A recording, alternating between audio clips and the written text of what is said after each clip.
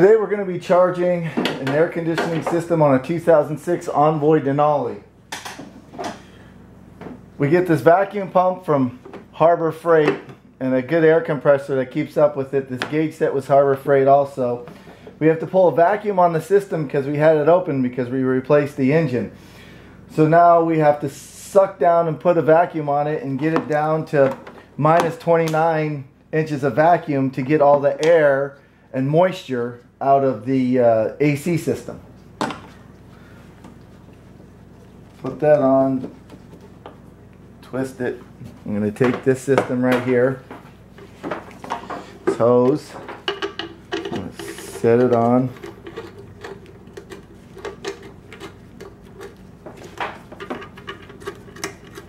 Set it up right here.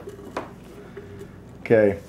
Now when you do this with the air compressor, this makes a bunch of noise.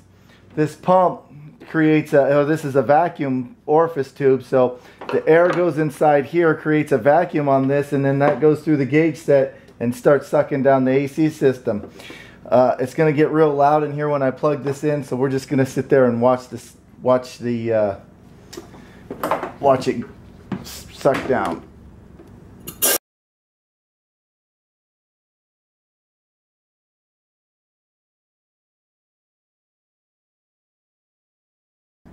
Okay, we let that compressor run for about 10 minutes to suck this down to minus 29. Then we let it sit for 20 minutes and it held vacuum. That means that under vacuum that we don't have any leaks right now. So now we're going to charge the system up as much as we can.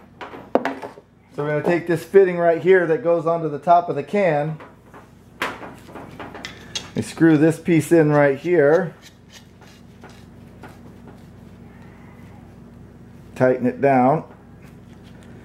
And whenever you're doing air conditioning work, you want to make sure that you're always wearing safety glasses, because if any refrigerant, when you're charging, if any refrigerant gets in your eye, it instantly blinds you. So now we got the can open, and now it's sucking in the fluid.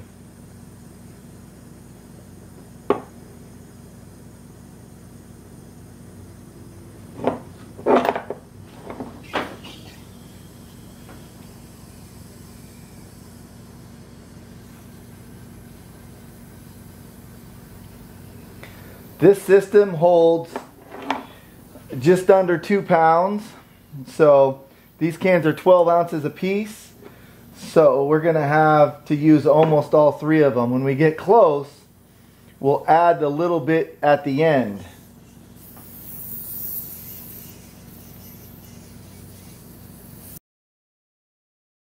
I just found out my tool's leaking refrigerant, so that's not good.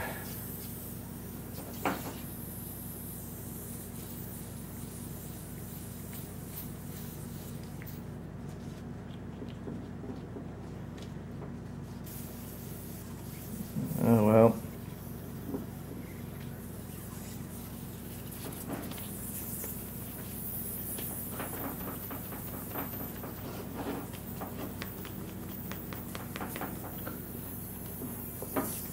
Since this thing's leaking so bad,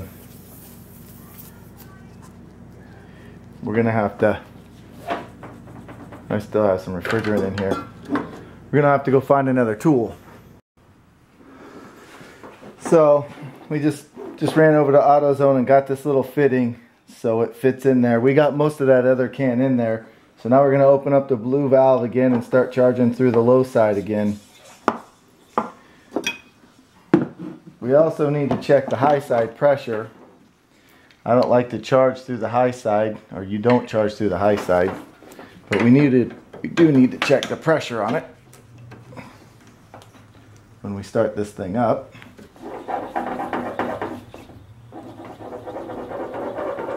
If you hold your hand on this thing, give it a little bit of heat, shake it, that creates some pressure and lets it go in a little easier or a little faster.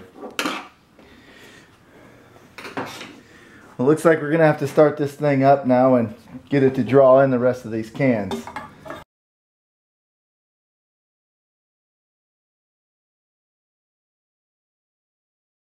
Okay, so we started it up and got this last bottle sucked up in there. Now when you change these bottles, you make sure you turn the valve closed.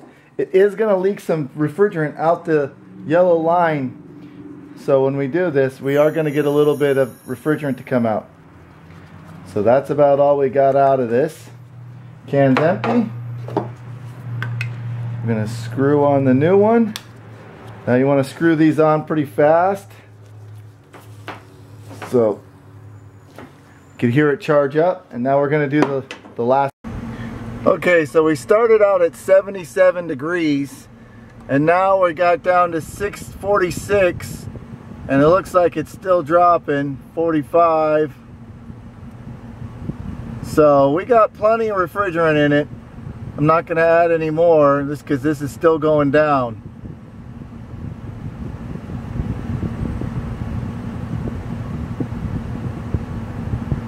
Well, let's see where it stables out at.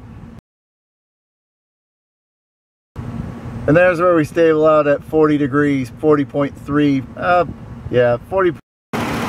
Okay, here's our running gauges. We're running at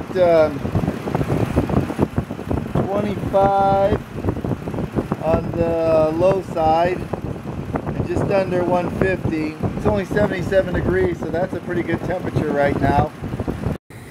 See, the pressures are equalizing, so this pressure is going down to what ambient temperature is, which is around 70 degrees, but it's dropped down a little lower than that. But that's all right. So now we'll unscrew the fitting and we'll pop this off. Then we'll come over here and grab the caps and twist the caps back on.